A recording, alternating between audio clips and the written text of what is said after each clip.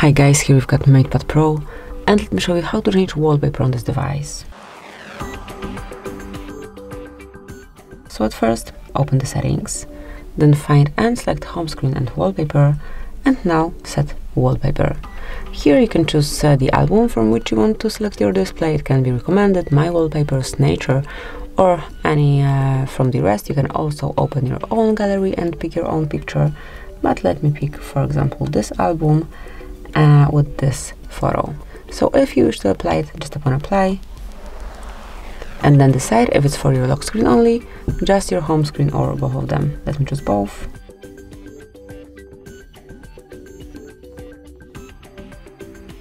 And that's it. As you can see, it has been done. So that would be all. This is it. Thank you for watching. Please subscribe our channel and leave the thumbs up.